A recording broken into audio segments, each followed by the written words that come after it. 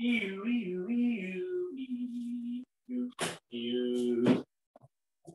progress. Got it.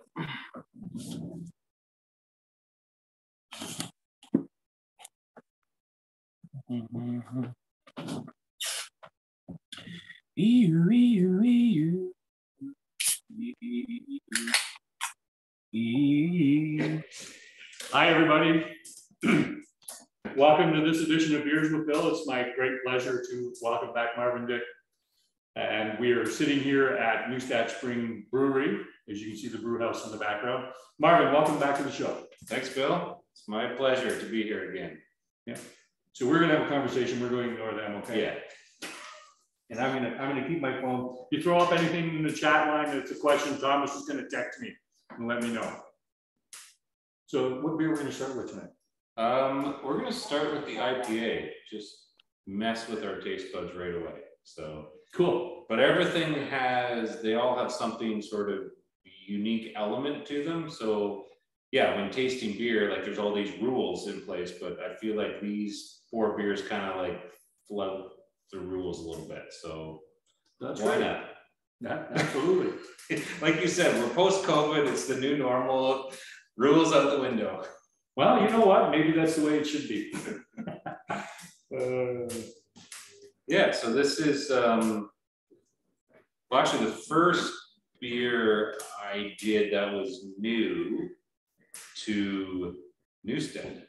So the whole, I mean, I think on previous ones, we talked a bit about this whole transition, like taking over from an existing brewery that's been around for 20 years. You've got established brands, like really established brands.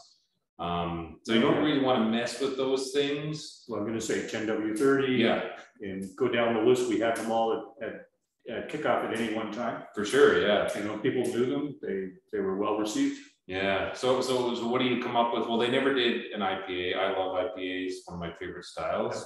But then the challenge is like, what do you do for an IPA? I mean, nowadays, like there's a whole bunch of different kinds of IPAs. So yeah. I mean, I'm a little bit old school. I like a West Coast style. I like New England. So I couldn't really decide. So this is kind of a hybrid of sorts. It's not really any set style. It would be more West Coast without the crystal malt, if that makes sense. So it doesn't have that color to it, but yet it still has a bit of maltiness. And then no, I'm trying to figure out which one I'm supposed to pick up. Should be that one. I should have labeled it, but yeah, the coffee. No, I think it'll be that one. Pretty sure.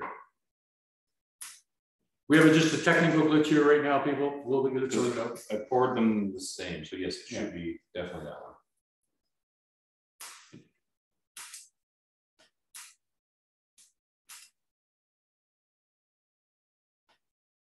Hybrid. Yeah, you won't get as much of a punch on the nose, but it uses.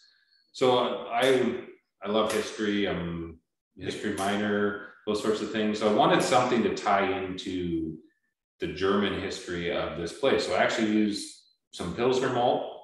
That was some connection to that, but also German hops. So like Hull melon and some Hallertau Blanc, along with some local hops as well. So it's again, this hybrid of sorts, but not really not meant to be a complex hybrid, just sort of simple, a little bit of bitterness to remind you it's there, and 7%, but it's a fairly easy drinking 7%. Because it's like 7%. I could see where this would be dangerous. Yeah. So I'm trying to figure out the Hallertau Blanc. That's the mid-tone. Mm-hmm. In here. Yeah. Okay. Yeah, you get it. They're kind of in the middle. We did just pour these, so they're a little cool, but yeah. No, you're right. There's you don't get any punch on the nose on that one. But I was trying to figure the mid-tone was like, I don't recognize that hop, so that would be the Blanc. Yeah. Because that's one I'm not experienced with. And I've really come to love it. Like I'm all about like when I'm selecting the hops, like you open the bag, you smell it, and I just find the Blanc just has blown me away. And actually, the first time I really used it extensively was the Nothing Civil. Remember that beer we did at Wellington with the Lacuna Collective? And yeah, I believe it was Lexi's idea, the combination of that, her and Truth. I'm not 100% which one had the idea. Anyway, it was a great beer, but it was that idea I was tapping into. That one was Mandarina and the Hallertau Blanc, but it was like I kind of fell in love with the hop at that point and wanted to use it again, and I felt like it was a good sort of tie into this beer. So you know, we're going to the hop room after this. Oh yeah. I'm gonna want to smell that. Yeah. Derek, when he was there helping us do the collab with Eric, that was the thing that we all loved, was being in the room smelling the hops. You know, it's just nothing like trying to figure out, okay, so how's this gonna translate into a beer? Yeah. And into this particular style of beer. Yeah, and I love that forward thought. Like I think chefs do it too, right? When they're selecting ingredients, they're like, they can think ahead to what that's going to do in the combination, right? And your brain's having to sort of, you know, creating the algorithm almost to like combine the ingredients, but then it's not just the combination, it's like the, you know, how's it going to be expressed exactly in the process. Yeah, that's cool. It's beautiful. So how was this received when you launched it? Because I mean, I guess I'm going from an assumption you must have sort of a core following of people that are in this region. Yes. Because they come here. Yeah. And then you have your summer following. Yeah. So what was the reception of the core following? It was crazy good. Like there were people, because they never had an IPA here, like we got people coming in that asked just specifically for the IPA, and they love hops like I do, but they really appreciate this beer. This beer's been really tricky, I mean, for full transparency, because our canning line is not the best, and I struggle with the air levels on it. Yep. And that was really tricky. Like in the beginning, I've had to dump some like parts of batches, like because it wasn't lasting long in the can. And then so what I've taken to having to do is to just do super small runs. So I'll literally run off like 100 cans or so, keep it as fresh as possible. I'll keep the rest of the beer back, and then we'll just can bits of it at a time. But you can imagine how problematic that is. Like I'm having to sort of. I'm laughing because I know what that's like on a canning line. Yeah. Anyway, so it's a bit of the bane of my existence right now. Like all the other beers, like they don't have enough hops in it for it to be a problem. And you'll notice I was selective, and if you look at the beers I've released over the last bit, after I figured out this problem with the canning line, it's like, all right, I got to stay away from hoppy beers. Like my druthers would be to just produce a ton of different hoppy beers, but I have to really pull that back. So once the new canning line comes, which is hopefully next week, then I can, you know, rest a little easier, sleep at night, and then start making hoppy beers again. So, but this, because I really feel like we needed an IPA, so I'm just doing this micromanaging of it right now to try to keep it fresh. But I mean, it's still not all that it could be, again, because of these issues. But the more I'm trying this, the more I'm actually liking it. I'm thank you. It kind of grows on you. Yeah, it's a little different off the start, and like I said, I'm super critical of it because I know what it can be, and it's my baby, and it's like, aren't we all when we do something new? Yeah. So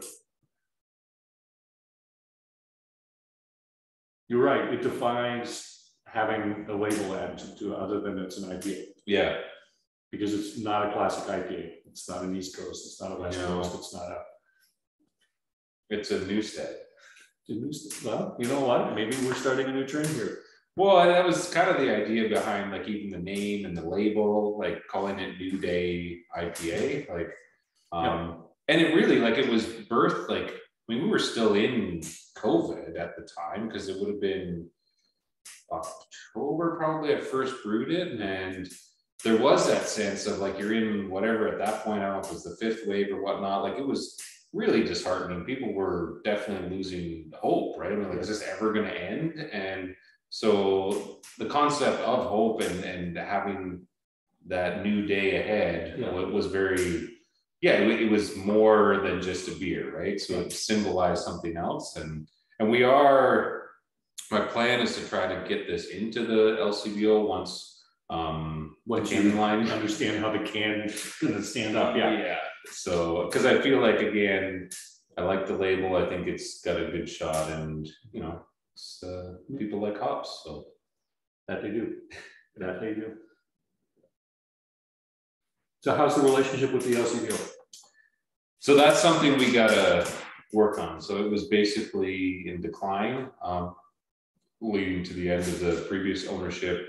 And it's a struggle, but we don't have a full-time sales rep that's kind of dedicated to it. So we have our existing stores that we're really good in. And then it's just trying to expand that a little bit. But yeah, the question is, how much do we want to expand that, right? It's, excuse me. Yeah, we kind of wanted to see how the summer went, because like my opinion about that breweries and craft breweries is like, we want to sell as much from this location as possible. Yeah. So if we can break even, if we can make a profit, if we can be successful in this location, then why bother with all the hassle of the extra expansion? Well, the reality is we do need that for volume. A small location we're in, we get lots of summer traffic, but in the winter, not so much. So reality is we need it. So now, coming out of this summer, I think we need to really develop a strategy and go after. Like, we haven't even met with the LCBO since we've taken over, and that's just a function of not having a lot of people. But that would be the next step, and yeah, just sort of trying to get it out there, get 10W30 out there a bit more, and yeah, increase the brand. Excuse me. So this is like a marriage. So I have to ask, how's the relationship going between all of you as owners? Yeah, that's a really good question, because you know, there's always, well, I had hesitation going in because I've seen this happen a lot over the years, and a lot of times things fall apart, and it changes over time. So we were obviously hesitant, but kind of hopeful as well, because we aligned on so many things, like our vision kind of off the start. Now, we don't agree on everything, but that's the whole process. And that's actually, like, I think we both we appreciate that there can be a bit of that, like, critical thinking about stuff and then kind of arriving at something. So there's been times that I haven't thought the same way about something, and then we will discuss it further, but we'll reach consensus at some point, right? And it's like a marriage, there's some give and take, and I know they've been gracious to me, and you know, we work through it, but largely we have the same goal in mind. So it's like we're moving towards that, and they've been, you know, so supportive and are pouring so much time and effort into this brewery, like more so than myself. And it's like, so yeah, it's, you know, and it feels good, like when you have the culmination, like after a year, we had our open house for the community. We wanted to do it for a long time. Finally, we did it for the village. We had 300 plus people come through for a village of 500 people. Now, some of them weren't from the village. We got out a little bit, but still that was okay. And that was huge. That felt like, okay, we're on the right path. People are, you know, buying into what we're doing. And yeah. What a fantastic community. Yeah. And I'm not referring to the village, the community of, like, the Neustadt Brewery. Yeah. Brewery community. That's fantastic. Yeah. I know Christy said that she was really excited about that happening. And yeah. So, and that's a big part. I mean, that's always been, I remember in Wellington days that like when you're coming up with trying to come up with vision statements and different things, like community was always one of the C's that I would always throw around, right? Because I feel that's pivotal to breweries, and like you said, not just the physical community, but the broader community. Yeah. Right. So so important to beer, and yeah, we've just got more plans to bring people in, and And the weekdays, on the weekend, we're packed. We can't fit any more people here, but a lot of them are traveling to the cottage and whatnot. But still, we're getting people coming back. Like that's the big thing. Like, get people come in and say, "Oh, I was there whenever, and they didn't have a good experience, and they haven't been back for 2 to 4 years," and they come back and like, "Wait a minute, this is like a whole different experience now." And so anyway, we keep plugging away, but I've always said too, it's one person at a time. Like, this is not like you throw out a marketing campaign and all of a sudden you have, a couple thousand new followers. It doesn't work like that. So no, it doesn't. But that's going to lead me into a question, but first we should talk about the next beer. Sure. So this one was really fun to make, and name and all the rest of it. So we call this Cafe Crisp. Cheers. That aroma is fantastic, but then I like that back end sort of smoky tone that's coming out. Yeah. Cafe Crisp. Cafe Crisp. So is that because you were trying to avoid being sued by Coffee Crisp? So it's really kind of a weird story that came about. We were bantering about other names, and one of them out there was okay, this is,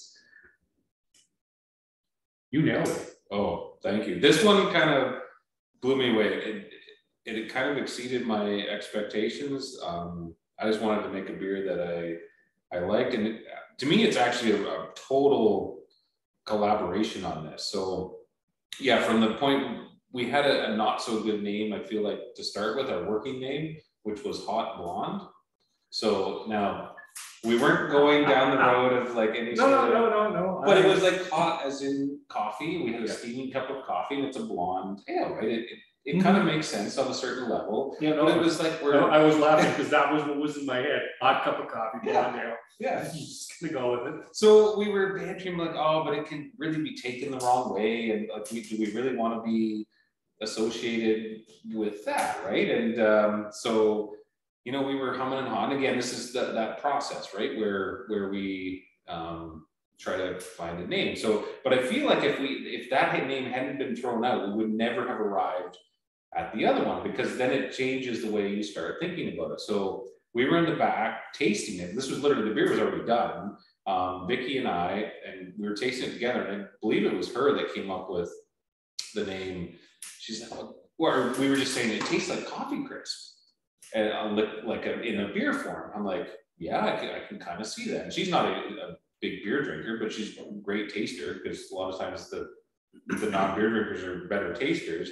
Yeah. So she's like, oh, and then she's like, well, and then she just riffed on it and was like, well, how about Cafe Crisp? So we're not getting sued by Nestle and that. And then Mike, we threw it to him, and he just whipped up, like, he made this label that just looked like the colors, and it just looks great. And people have been, like, it sold out before I could figure out how to brew another batch of it. So this is the second batch, actually. It's been going over really well. And the other piece to it, sorry, I'm rambling here, but no, not at all. This is what this is all about. Okay.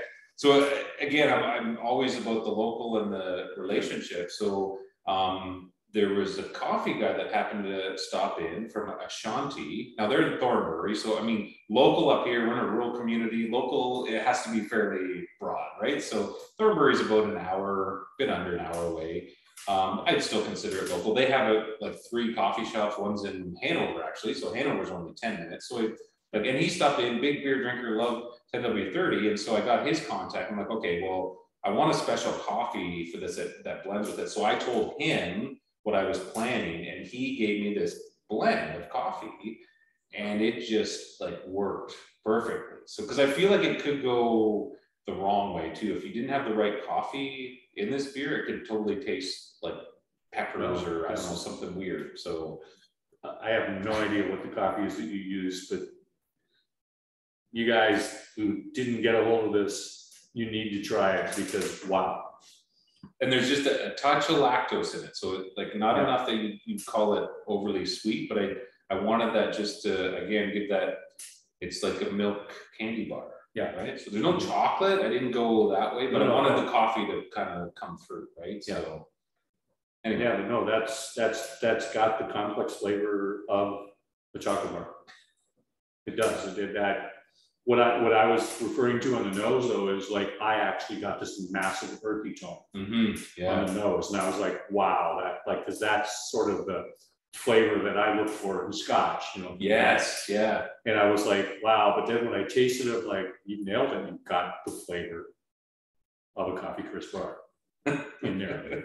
That was exactly what was in my head as soon as I tasted it. Wow. Okay. You know. Thank you.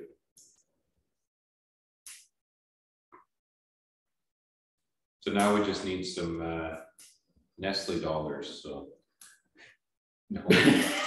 I'm worried they'll come after our spring more than anything because we have such a great source of water here that it's. But no, like they obviously can't. There's a lot of there's quite a movement because Nestle sold that to or it's operating under a different name now. Right. And there's been a lot of flack about the whole process because everyone was up in arms when they got the new contract. Yeah. They were supposed to get almost twice as much as, well, 4 times as much as they originally had. And all the communities got in arms about that. Yeah. Because I mean, you know, we're fortunate here in Southern Ontario right now. We're not sitting on 20 years of drought like they are out west. Yeah. Everything that's going on out west, and we're not like Italy and France right now. There's an absolute total, like the rivers are running dry. Yeah. But we're not that far away from it. Well, yeah, if you keep taking the water. You keep pulling the water out of the aquifer, and eventually it'll have an impact. Yeah. So I get that, but yeah, I can see why they would want to come up here because the water up here is fantastic. Yeah. Now, fast, and I'm going to go back to the IPA. Now, IPAs are much better if you have hard water. So did you have to build the water before you made the IPA? No, the water here is it's really good. So I've got it tested. So it's balanced but hard. So it's not like out of whack. So it's not like a Laura. No. No, not Laura Brewing. It's not like the water of Laura that is massively hard. Yeah. Or KW, which is still just about as hard. Yeah, it is hard, but it's like, but the minerals, if you look at it, like they're balanced. So it's like I don't have to do a lot to adjust it. Where like even Wellington was pretty crazy to So the lager day when I had him on the show, that was 40 minutes of the conversation. It was intriguing because like most of us take that for granted. We don't actually understand the amount of work that goes into making sure the water is right for the beer that you're making. Yeah. One of the things that I am always blown away by is how those early settlers kind of knew how to find water sources, right? So they came to this area, but there's water all over the place up here, but they knew that the water here, this spring, was going to produce good beer. And I mean, the brewery was built here in 1859 and was been producing beer apart from Prohibition and another chunk. Oh, you sure they weren't producing beer in Prohibition? Well, exactly. They just didn't record that back. We're bottling water right now. Yeah. Oh, dear. So, you know, buying an established brewery with a community that's already attached to it always comes with sort of pitfalls. Yeah. So what was the process for you and your partners to walk through that to make sure that, I mean, my buddy in Woodstock had this whole conversation with me. He says, I got to paint this place. He said, so the first wall I'm going to paint is that one right there. So that's the door. They'll never notice it's painted. And then I'm going to paint that wall here because that's the one wall that most people never look at. And then I'll paint this wall, and then I'll paint the wall that they always look at when they come in the door. He said, because if I paint that wall first, they'll all be discombobulated. It's like, oh, you painted, what's wrong? Interesting. You know, and I mean, that's listening to him tell the story. He took 10 minutes to go through that, but it was true. And it was like when he finally finished painting the fourth wall, which was like a month and a half later. Right. People were like, they didn't even connect the fact that he painted the wall because everything was right. So what was that sort of process of navigating through being new owners, wanting to make changes, but also wanting to stay true to the community that's already here? Yeah, it definitely was tricky to navigate. I mean, the worst part is kind of on the beer side, because people want to make sure that you haven't messed with their beer that they've been drinking for 20 years. So like that was a big, I remember the guy who wrote in the London Free Press, like that was one of the big questions that we were, you know, as he worked through the interview. Then physically speaking, I mean, it was weird kind of, again, because we took over during COVID. So this place largely wasn't really open to people. Like there weren't tours going on. So people weren't really coming in. And when they did, it was for a very brief time, and it was fairly, you know, cluttered, and there was stuff around. So I think we had the advantage of like people, it wasn't familiar to people. So we weren't changing things in that sense. It was always changes that people would be like, so people still come in here. So here's an interesting anecdote. We get this all the time. People come in like, oh, you changed everything. Like, look at this tasting room, it's new. Well, the tasting room was done 12 years ago. So it was part of the old, very old thing. And Andy, I'd still maintain he did a great job of doing it. The problem was like, it wasn't tidy. It wasn't like, you know, lit up well. It was, so now when people come in, it's, you know, I don't want to badmouth the previous owners in any way. You tidied it up, you put that lighting in.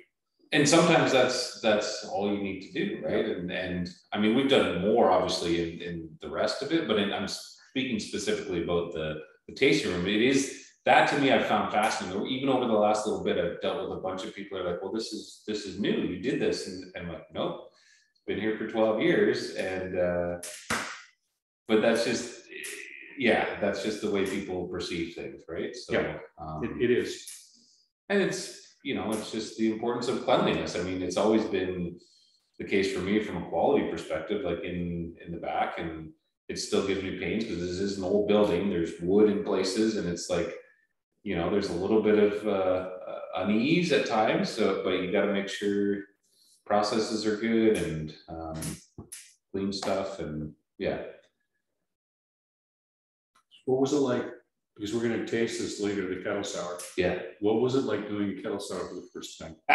Because with wood in here, that's got to be just one of the biggest fears you've got of yeast traveling somewhere. Yeah. And you're never going to get rid of it after that.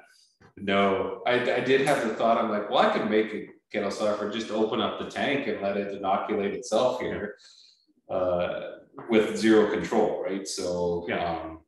No, thankfully, like the way I did it, like it's still pretty safe, like keeping it all in the kettle as opposed to transferring it to another vessel. Like if I did it that way, but I have because we're not brewing like, you know, at capacity, I have the capability to leave it in the kettle. I know whereas some people have to transfer it out to another tank, so they'll let the lacto do its thing. I can do it all in the kettle and then heat that up in the kettle. So that kills, and the lacto never leaves the kettle then. Even, I'm pretty cautious, even when recirculating through the heat exchanger, like I make sure it's all kind of killed off before I do that process. So yeah, I wasn't too worried about that, but it was, I found it interesting from a philosophical point of view because the sauerkraut lager, the raspberry, we've kind of rebranded it as raspberry lager, but for many years it was the sauerkraut. Yeah. And if you trace, I don't even know how old that brand is, but it was one of the quote unquote original sours. Again, I'm using a lot of air quotes here. Yeah. Because it's not really a true sour, right? So there's no, but it's an original sour. Yeah, right. But before they were a thing. So and it's kind of manufactured a bit. There's stuff added in to make it that way. But you know, in checking the pH, because when I first came here, I'm like, okay, what is this sauerkraut? So I checked the pH and I'm like, it's 3.9. That's not sour at all. Like there's some lagers that are 3.9. Yeah. So I'm like, okay. Again, it's a light beer with the addition of the raspberry. It gives a nice tart and refreshing, and it's a great beer. But I mean, this kettle sour is actually 3.3. It's a true sour. So yeah, that's been interesting, right? Philosophically to have these two sours. Yeah. But here we are. Oh, let's go to the sour. All right.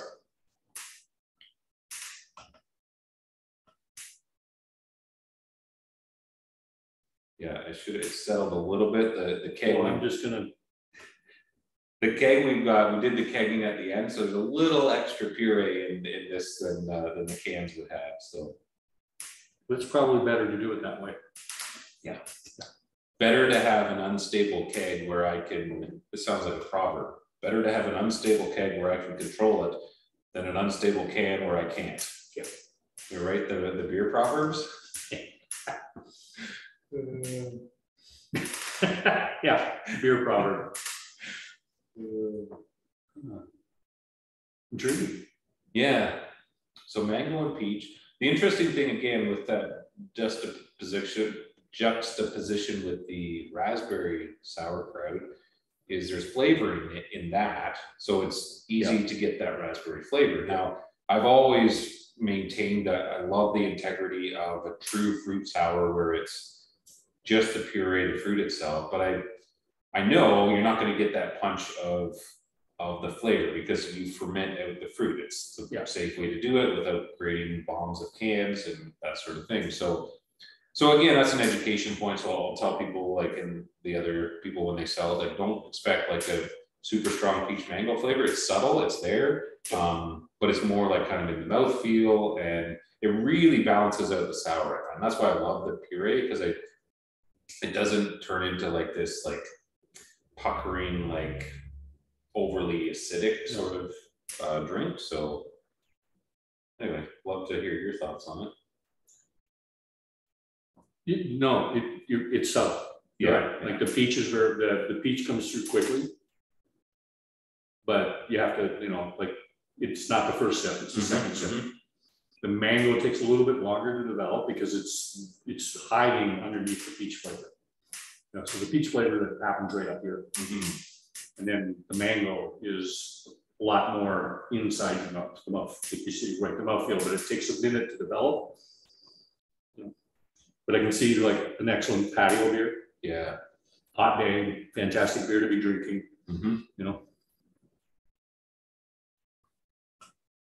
Comes down nice and smooth. The sour's there, but it's not puckering, like you said. Yeah.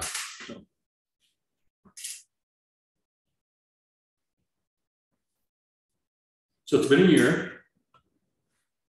It's been just a little over a year since we did the collab and we'll release with Eric. Yeah. You've had you've got a solid almost 12 months under your belt here. How's it feel? It feels good, but I feel like I've still got a lot to do, and like the comfort level. And I think this is maybe more my character, and because I have a hard time just like resting easy, as in that I've arrived. So as soon as I feel kind of comfortable with something, then I'm like always looking to the next thing to, and we'll get into the barrels a bit. Like part of I have all these ideas. I love like standard regular beers, like just go-to beers, and we make those, but I also love barrel beers. I love funky beers. I've got ideas for the caverns, like, having a sour section down there where it's really isolated, and maybe even isolating some of the bacteria and yeast that's down there that probably has been down there for 150 years, right? So, like that's to answer your question, how do I feel? Yeah, like I feel good. I feel good because my drive home is only 20 minutes now, and which has meant I'm working more, but like I'm okay with that right now. This is the summer, this is the time to do that, and then I know it'll relax more in the fall and winter when I can work on projects. But yeah, I feel at home, actually. I think that would be the way to put it. It was interesting. I had Mike Brooks. Oh, have you had him on before? No, I've not had Mike Brooks on. Oh, okay. You can give me an intro afterwards. Yeah, for Good Lot in Caledon. and George Eagleson from the college. Yeah. They both stopped by. They were on vacation, and so I worked with both of them at Wellington at different times. Known George since Muskoka years, where I first met him. Yeah. When Muskoka was like downtown, the old place. Yeah. Where Catalyst is now. Yeah. Yes, exactly. Yeah. But Mike's a really insightful guy, and he had this like we were talking about the process, because he now works at Good Love, but he's basically runs the show there. He's a one-man team. Not really, there's other people, but he brews, and so he's responsible right through, kind of like what I do here, right? So there's other people that help in that, and so he was like, no, this really suits you. He's like, this is where you were meant to be, sort of thing. So that kind of like, yeah, just that analysis that him sort of speaking to me, we went through some dark times together where, you know, there was some rough times at Wellington through the expansion years. And so he's seen me at different times. I've seen him, but for that, like that perspective, I felt was, it was both comforting and yeah, I was really thankful for it. So, yeah. I said this 6 months ago when you were on. You look far more relaxed than you have in a long time. Thank you. But I am going to say this as well. How many people did you take under your wing in Wellington who have gone on to be brewers elsewhere? There's a bunch. Dave, Kevin, like, you know, you can go through the list. Yeah. You know, there's quite a few people who have, you know, trained with you, worked with you, and you're right, seen you through the seen my flaws, yeah. who have gone on to be fantastic brewers. Oh in yeah. other people's places. You know.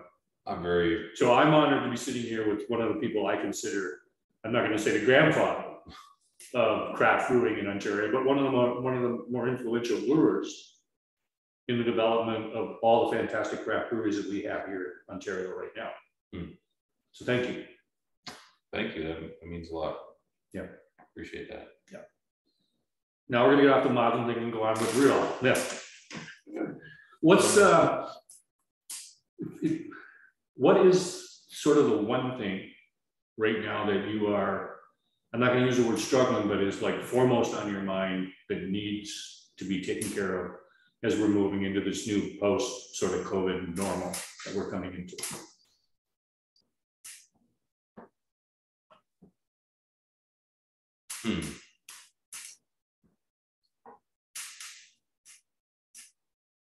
That is a really good question. Yeah, it's the trick one because I should have talked to you before about it. No, that's all right. Sometimes you like the I did spontaneity, right?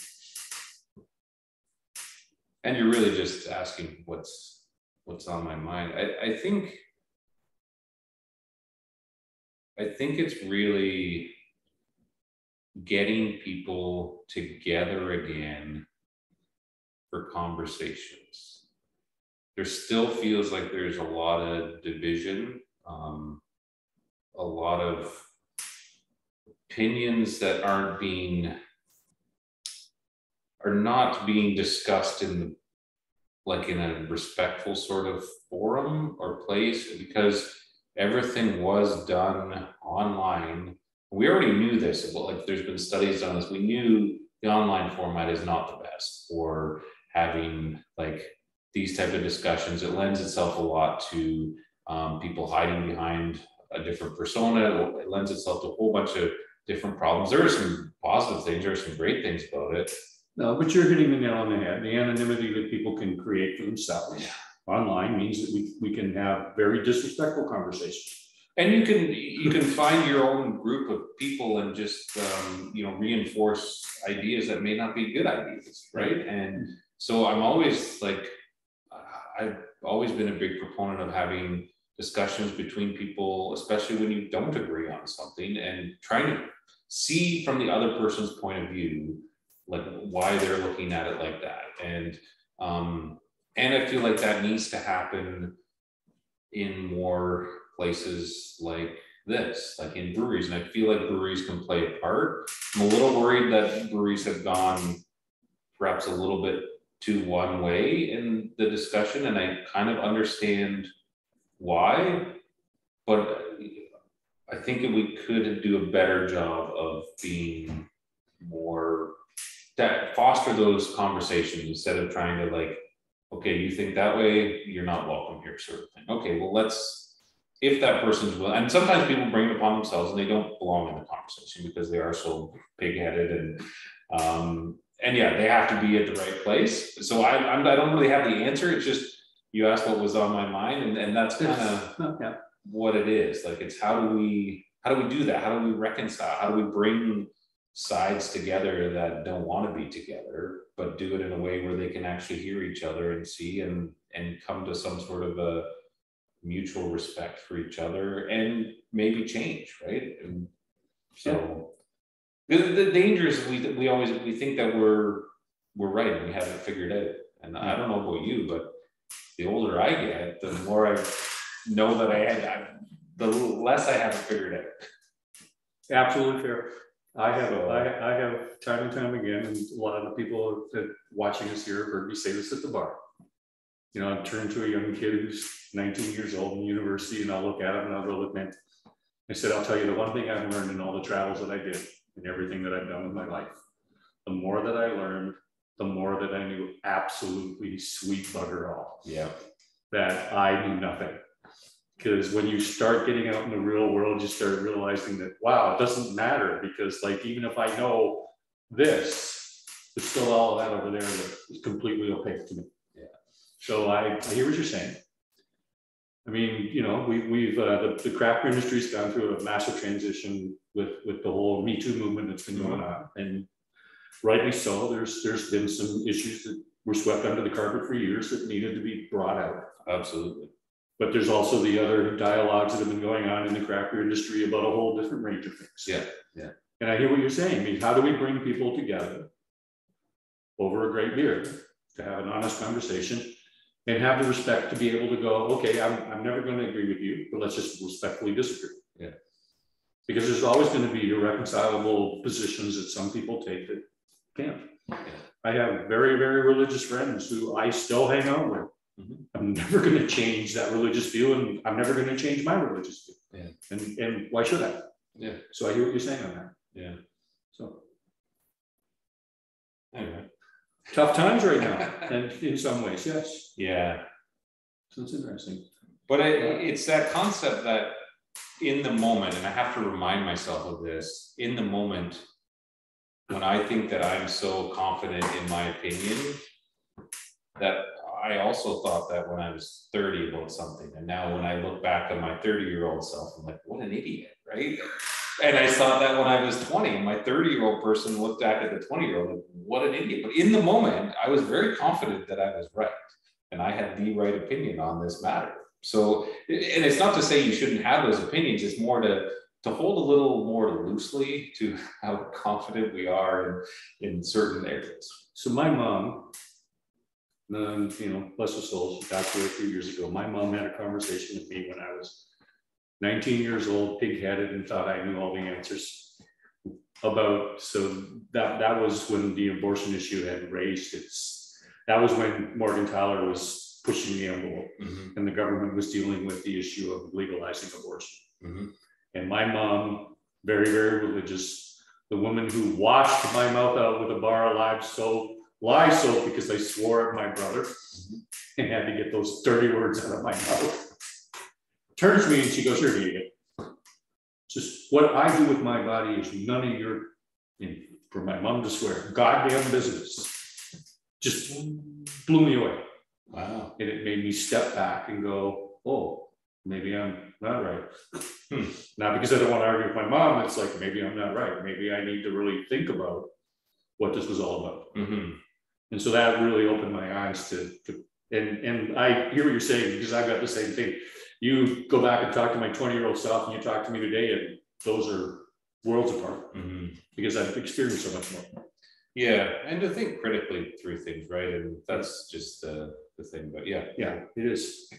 And it says that we're going to call you the uncle of the craft beer industry. Okay, I'll be the. I kind of like that one. Thanks, Ed. We're gonna do the barrel aged 10W30. All right. So again, this is the start of our, well, we had a Scotch barrel that we put the Scottish Pale Ale in. And so that was our first, and then whiskey barrels for the 10W. So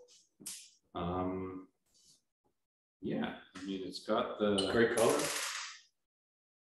So whiskey is interesting because it's had some stuff in it already. So like these barrels were, it's not like bourbon where it's only had one thing in it. So it's like they weren't super fresh when I got it. So the notes I find are more subtle towards that, yeah. But I love kind of what it does on the flavor. So anyway,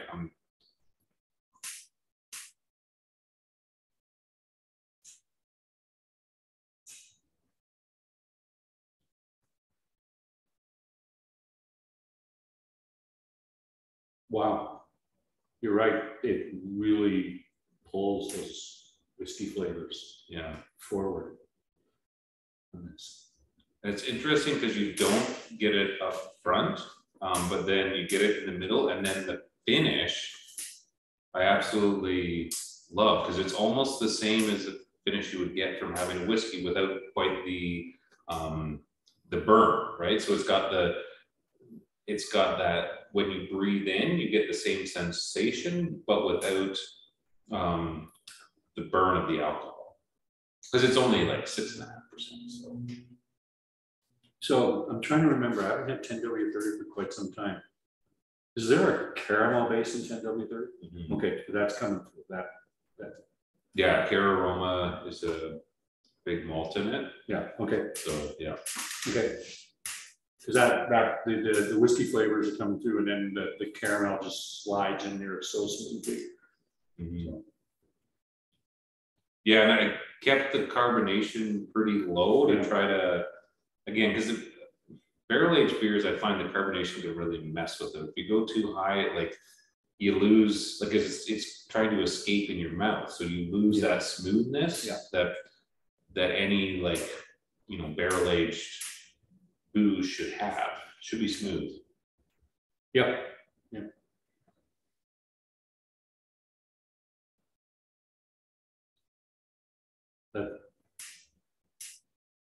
It's nice. And it's still a sipper, even though it's not like 10% or anything. No, it's still a sipper. It's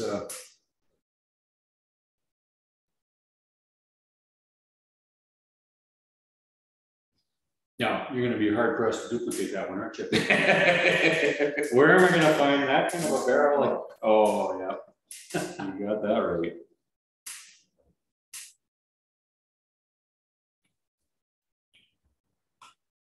So another stumper question for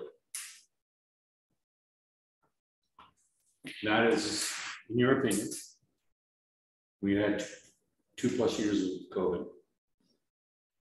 How has that changed the craft beer industry?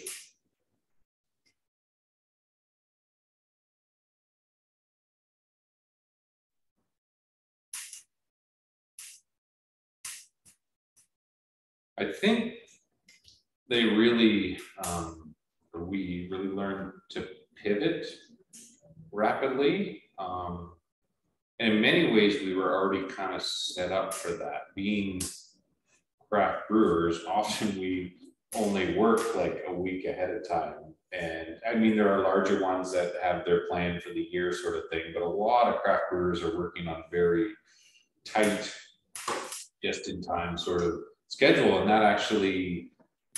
that meant they were prepared for it, where other industries maybe weren't as well. But changing, like there was this, call it like a vacuum or an emptiness from the fact that many of us were in this for community. And when, we couldn't go out to the bar to support a licensee that had our beer and to meet some people like that, we couldn't have people into our tasting room. I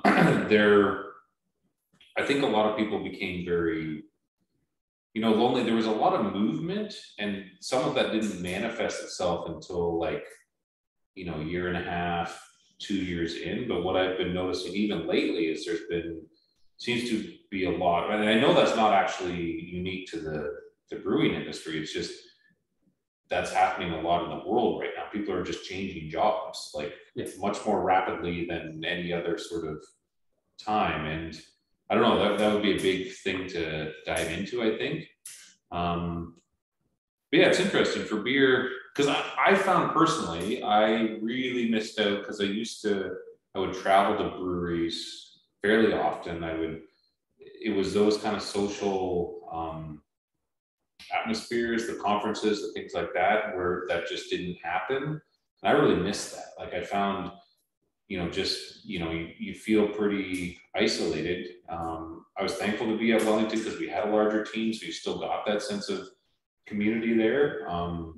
But coming up here, you're working pretty alone. So it's been good that we were coming out of it. And I don't know. I think we're going to come to a crossroads, probably a little bit of a reckoning. There's this sense of because a lot of the breweries sort of exploded over the past 5 years. I'm not sure how long everyone can keep it up, because breweries are not necessarily all fun. So when you have the idea of a brewery, the thought of a brewery, I'm shocked. I know. And it is fun for a while, but to keep that up for, when you get past the 5-year mark, I don't know. I'm speculating here, but I don't know what's going to happen over the next, but I feel like COVID kept people going. It was in some ways because you had to. But now that there are options, there are other things happening. I'm not sure if as many people will stay in it as, I don't know. I could be wrong. Well, we've got a combination of days of reckoning in this industry. Yeah, we've got price fluctuations that are happening because of supply issues, because of inflation. Yeah, no one knows what the full impact of the Russian-Ukraine war is going to be on the malt supply. Yeah, we haven't figured that out yet. No, or the fact that there's been crop failures elsewhere in the world because of drought. Yeah. So yeah, you're right. It's going to be interesting. And how, we have to price our beers higher because we have high overhead for the size, and it's to try to make some money. So when groceries are going up as much as they are people going to still choose to pay $4 or $5 for a can of beer when you can get another one for $2? I mean, like I said, the supply chain issues, the inflation, everything going through that. Money's tighter. It's nice that the price of fuel's coming down. Yeah. That's wood. That's been a big chunk of inflationary fuel there right there. We just fired up inflation like crazy. When it went from $2,700 to $8,000 to bring a truck from California, that's a substantial increase in cost on 40,000 pounds. So. Oh yeah, when I was commuting there during the height of it, 1 month it was $1,700 in gas. It's a lot of money. It's a lot of money. That's a lot of groceries. Are you sure this was the right thing to do? I have asked that question.